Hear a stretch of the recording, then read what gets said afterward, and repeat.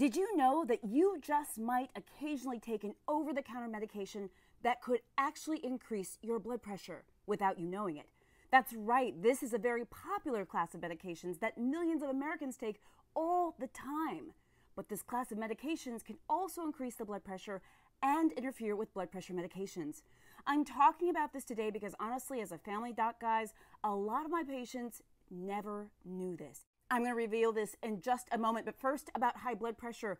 Guys, high blood pressure affects 1 in 2 Americans. It is very common, and we call it the silent killer because a lot of times people won't even feel that they have high blood pressure. A lot of times my patients are looking for signs and symptoms, but you may not have any.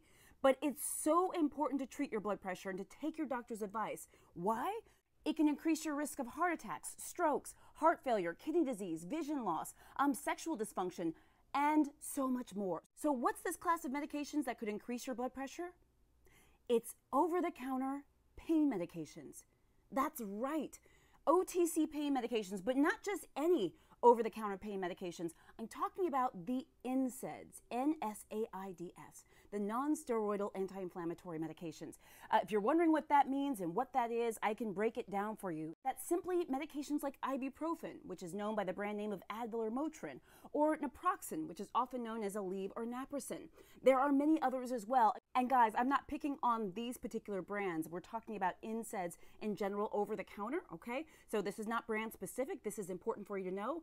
It's not that these medications are necessarily dangerous. Yes, these are right for some people, not right for other people for various reasons. But one thing a lot of people don't know is that these very medications, ibuprofen, naproxen, can actually raise the blood pressure and can also interfere with your blood pressure medications.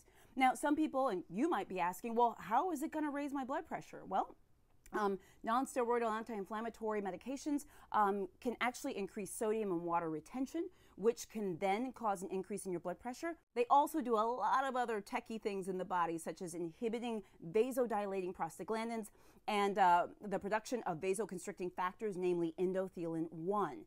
So I know that's a whole lot of gobbledygook. The bottom line is that these medications affect your body in such a way that they can increase your blood pressure. So does this mean that you should never take ibuprofen or naproxen? No, that's not what I'm saying. What I'm saying is you need to think about how often you take these medications, and you need to talk with your doctor. If your doctor does not know that you take ibuprofen or naproxen occasionally or frequently for whether it's back pain or menstrual cramps or headaches or arthritis or whatever, if your doctor doesn't know that, they really should.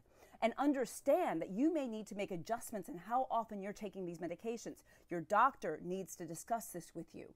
So this is a heads up, guys. Don't just go over the counter and take all the ibuprofen that you can find for an issue you think you're fixing, because you might actually be doing harm in other ways. One of the ways can be potentially with your blood pressure. Guys, I hope this is helpful. Talk to your doctor. Find out what's right for you in particular. It's going to be different for every single person. Guys, I hope this is helpful. I'm Dr. Jen Caudle. I'm a practicing family physician and on-air health expert and a video creator. Please like and follow my page if you have not already. For those of you who send stars, I so appreciate you. Please share this video. I want everyone to know. Guys, I will be back soon with more videos.